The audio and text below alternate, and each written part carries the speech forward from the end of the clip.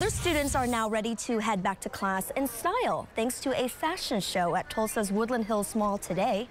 The annual event gives shoppers a look at trends, and this year it was hosted by, of course, look at her, our own News on 6's Ryan Gillen. Outfits were showcased from more than 16 stylish retailers, including Altered State, Gap, Dillards, and more. Back to school is a very, very busy season for us. All the stores are running great specials, and everybody's excited about starting school.